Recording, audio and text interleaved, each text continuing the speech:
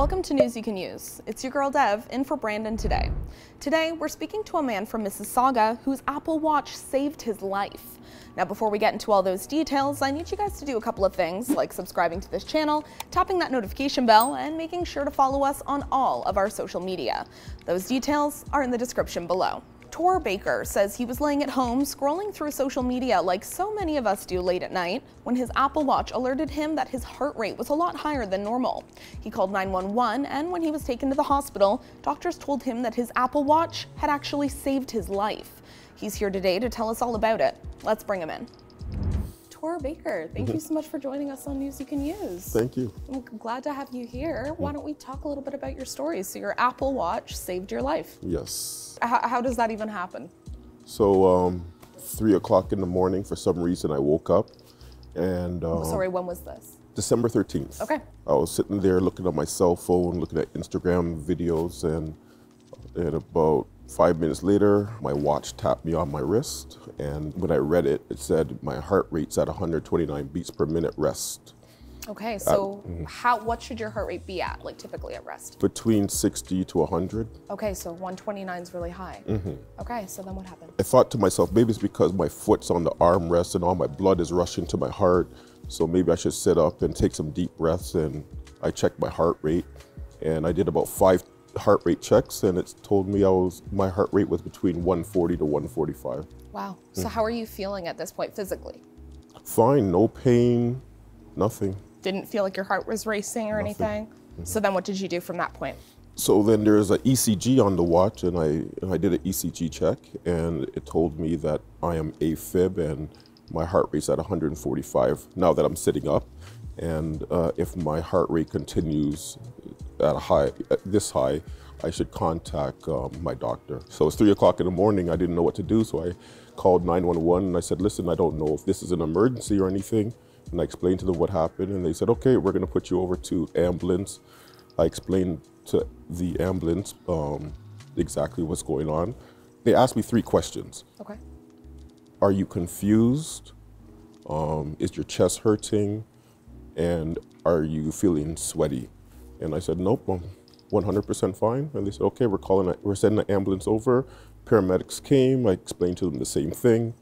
And they told me, oh, the Apple Watch is new technology. It's not 100% accurate. We got our own ECG machine that will give us a readout. And they ran an ECG on me, and it came back high. Then they talked to me for about 5 minutes, and then they ran another ECG on me, and it was still remaining high. So they decided to take me over to the hospital by Jada Major Back. They take you to the hospital, and you're still feeling okay at this point? Yep. No pain, nothing. I'm in the hospital for about 7 hours. First thing they did was blood work, X-rays to my chest. I was low on magnesium, so they gave me magnesium through IV, blood thinners, and the doctor came in shortly after and said, okay, we're gonna release you, give you an appointment with a cardiologist. But before we do that, we're gonna give you more medication to lower your heart rate.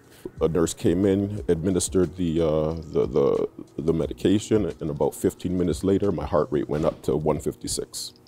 Were you scared?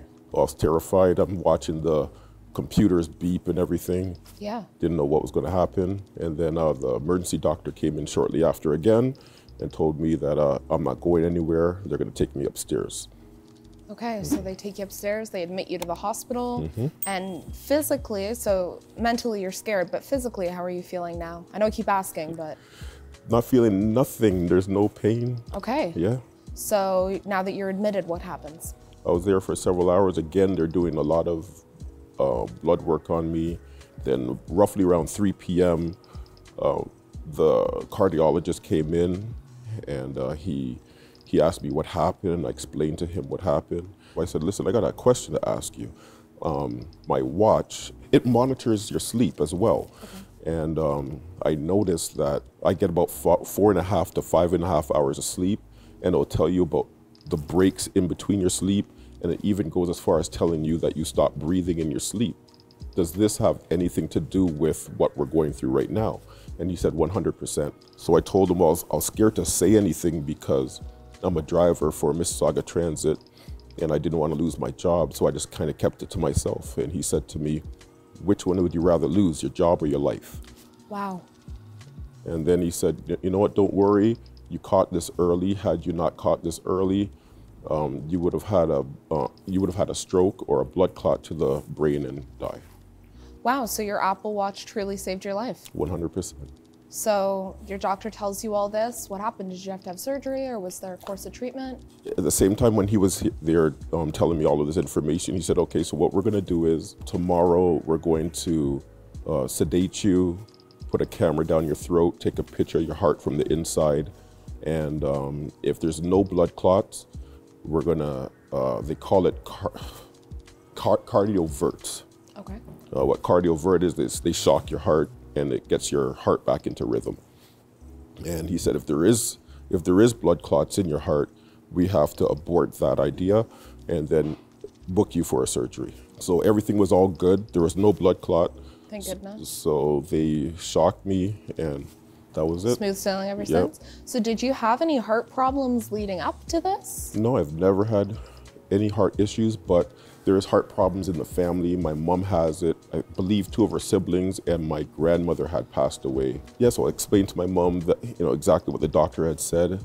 I had told her that he had said that I could have had a stroke or a blood clot to the brain. And while I was saying this to her, I said, it's funny, I'm saying blood clot and you're not reacting in any way. But she just gave me this. Now, mind you, this conversation is via WhatsApp. And she's in Jamaica. Okay. And she's just giving me this look like, okay, Tor, it's all about context, and you definitely haven't lost your sense of humor. You've got to laugh, right? Yes, yes. You've got to laugh.